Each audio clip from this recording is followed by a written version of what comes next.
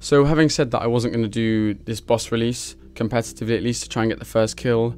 My partner here, Buffy, managed to do quite a few attempts to work out all the mechanics and what have you, and then I jumped in after work. And I firstly do want to say it's an absolutely epic fight. There's loads of different mechanics to it. I really don't intend on spoiling anything currently. Maybe in a while I'll make some guides and what have you. We were the second people in the game to get a duo kill. Patrick and Ghost team were the first, so shout out to them. They beat us by a couple of minutes.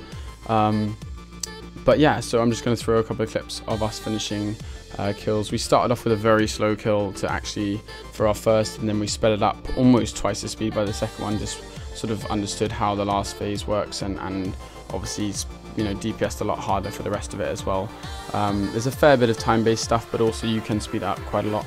And lastly, shout out to Mod Ramen or Kyle for the deving on this boss, and everybody else who, you know, all the artists and what have you. It is a really immersive fight, especially the death animation here. You can see at the end, it looks pretty damn sick.